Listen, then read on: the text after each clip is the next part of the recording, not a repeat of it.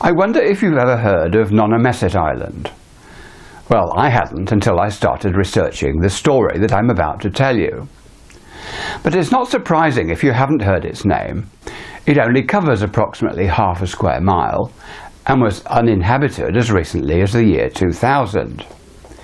It's the easternmost island in a chain called the Elizabeth Islands, which lie close to the coast of Massachusetts, northeast of New York City. It takes about 4.5 hours to drive there from central Manhattan. You're more likely to be familiar with the neighbouring island close by.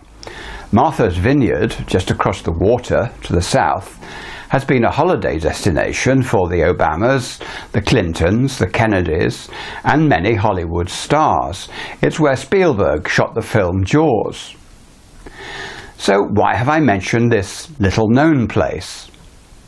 Well, in 1840 it was the birthplace of a man who would later become a renowned artist. This is the house where he was born. At the age of 2, his family moved on to the mainland, to the whaling port of New Bedford, not far away. And when he was an adult, he bought a summer house on the coast at nearby Nonquit. The property looks dismal and desolate in this black and white photograph. Much of his work focused on the landscapes of New England, although he also travelled abroad to paint in Britain, France, Italy, Spain, Morocco and Egypt. You're looking at some samples of his work. He was largely self-taught and inspired by places close to the sea, especially expressive, moody landscapes. In 1864 he opened a studio in Boston, and 2 years later he moved to New York City. Nowadays you'll find some of his paintings hang in the most prominent galleries, from San Francisco to New York and the Smithsonian in Washington, D.C. He was a member of the Society of American Artists, and his name was Robert Swain Gifford. On the 15th of January 1905 he died, aged 65, and was buried here in this simple grave, leaving a widow who continued to live in their home undisturbed. His death is important for this story, which also involves a man by the name of Frederick Louis Thompson, another native of New Bedford, born 28 years after Gifford, who also moved to New York as an adult.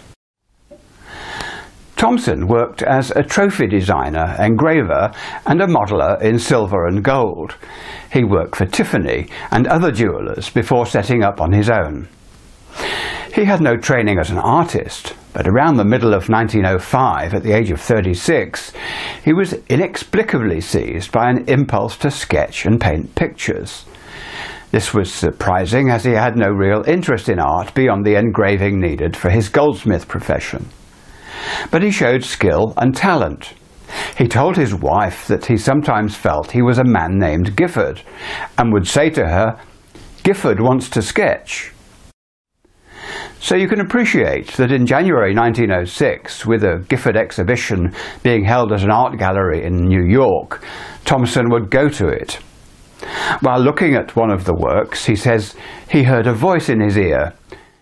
"You see what I have done," it said. "Can you not take on and finish my work?" He learned that Gifford had died a year earlier, and 6 months after his death, he had developed his own urge to paint in the Gifford style. Indeed, over time, this impulse grew stronger, resulting in paintings of sufficient artistic merit to command a fair price. You're now looking at a short selection of his artworks. However, he did not reveal Gifford's influence to anyone except his wife. Even so, one art connoisseur told Thompson independently that his work resembled Gifford's, and he even sold a painting to the author Mark Twain. I should mention here that Thompson had met Gifford a few times, but that this had not amounted to much. He saw the artist years earlier when he was hunting in the marshes around New Bedford. He came across Gifford sketching on 3 occasions, and on one of these the two men spoke for a few minutes. Thompson also called on Gifford to show him some jewellery, but other than that, the men did not meet socially. For Thompson, being obsessed by a dead artist was a problem. He was having visions and hallucinations, hearing voices and music, and felt compelled to find the scene of some gnarled old oak trees that he kept seeing in his mind in order to paint them. He was haunted, overwhelmed, and his compulsion to paint was detracting from his goldsmith profession.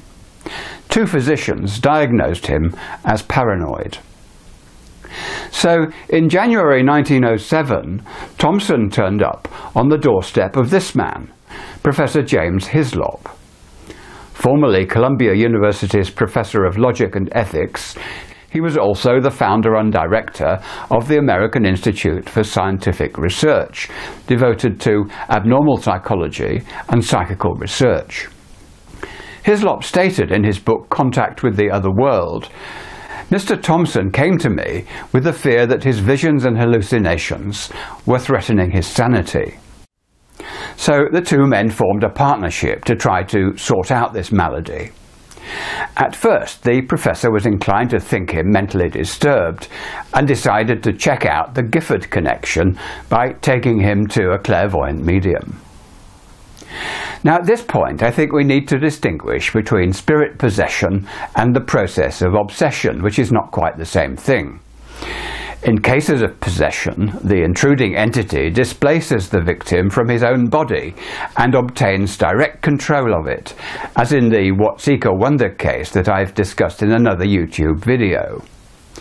In cases of obsession, the victim remains in control of his or her own body, but the intruding entity influences the mind, establishing a sort of parasitic relationship, able to modify thoughts and actions in line with its own wishes. The victim becomes aware of being overshadowed by another personality, resulting in mental disturbance and delusions. So Hyslop introduced Thompson to 3 different mediums for sittings on different occasions. Unfortunately, I've been unable to find photographs of these people. The first medium was given a pseudonym, Mrs. Rathbun, but is believed to have been Margaret Gall. She described Gifford's birthplace and mentioned a group of oak trees that Thompson recognised as the ones that he'd been visualising for over a year and still wanted to paint, although the medium was unable to provide the location. But she did state that a boat was needed to get there. Thompson felt encouraged by this first sitting and decided to continue painting. At the same time, he provided Professor Hyslop with some sketches that he'd already crafted under Gifford's influence. Hyslop noted and locked them away. The professor then arranged a sitting with Minnie Sole, also known as Mrs. Chenoweth, regarded as the most talented medium of her day. She went into a trance before Thompson was allowed into the room, so she never actually met him in person. She provided 20 pieces of information suggesting that Gifford was communicating from the other side, and she revealed that the artist was elated over his power to return and finish his work through Thompson. Also, Minnie Sole referred to a group of oak trees, just as Mrs. Rathbun had done. When Thompson asked for the location, she described how to get there, but the name of the place was not given. Thompson speculated that the scene of these oak trees might be near Gifford's summer home at Nonquit. But Gifford's widow, with whom he was in contact, said her husband's favourite place was actually on one of the Elizabeth Islands, Nashawena. While visiting Mrs. Gifford, she showed Thompson around her husband's former studio, which was little changed since his death. And Thompson was shocked to see 3 paintings there that were virtual mirror images of ones that he'd already sketched during his hallucinations. On an easel was a painting that was a virtual copy of a sketch that he had deposited with Professor Hyslop over a month earlier. Here is that sketch, and this is the finished painting on the easel of the same scene by Gifford. And here's another example. This is a sketch drawn by Thompson from an hallucination, while this shows his hallucination accurately reflected a location. But was Thompson being honest or a trickster? At a sitting with Mrs. Rathbun, she made the following statement. "You have been questioned regarding your honesty. So far as intuitions, impressions, and some might say hallucinations, you have a very peculiar power." Thompson took Mrs. Gifford's advice and visited Nashawena, where he found the old oak trees. The information given by the mediums on how to get there had been accurate, as checked and confirmed by Professor Hyslop. So here are two pictures. This one shows the oak trees from Thompson's hallucination in August 1905, while this one is a later painting once the real trees had been found. It's now clear that Gifford had impressed a real location onto Thompson's mind. And there were other scenes on the island Thompson had already sketched or painted from his mind's eye without having seen them in reality.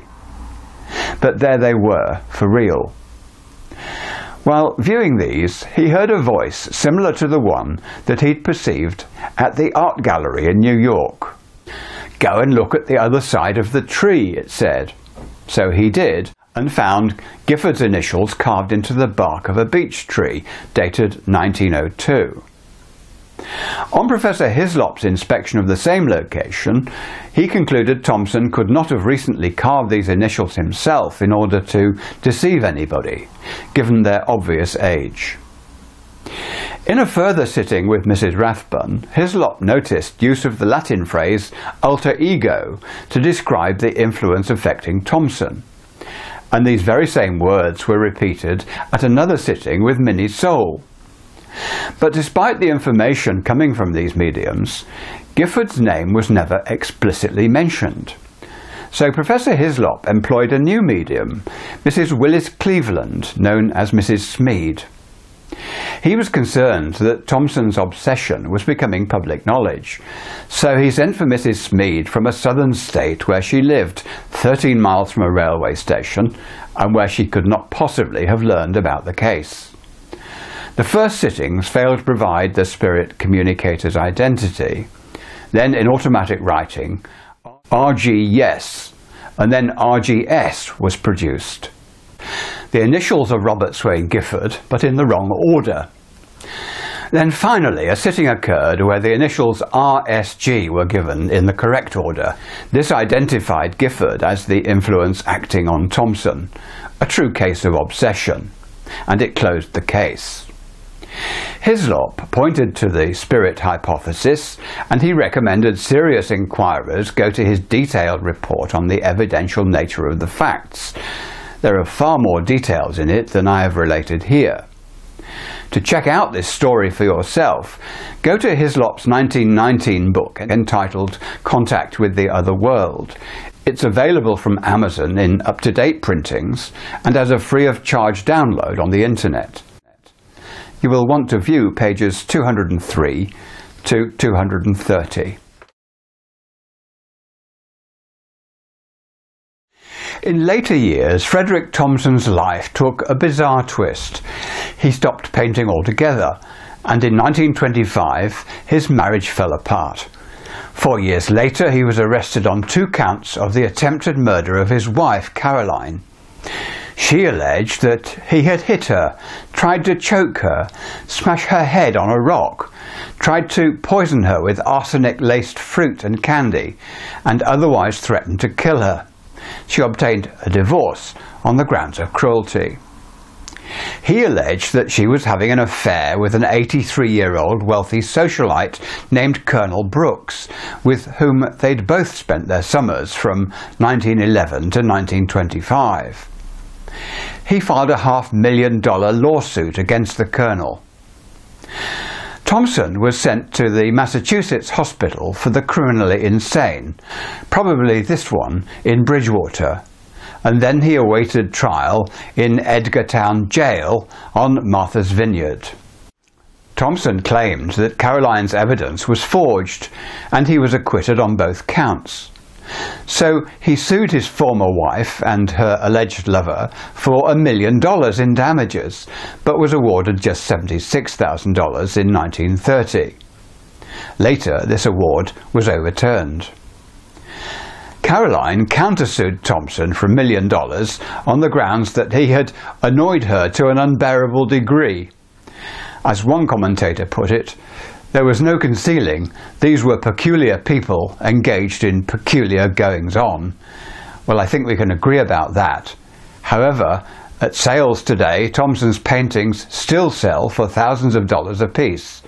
He died in 1933, aged 65, the same age as Gifford when he met his demise. Thanks for listening.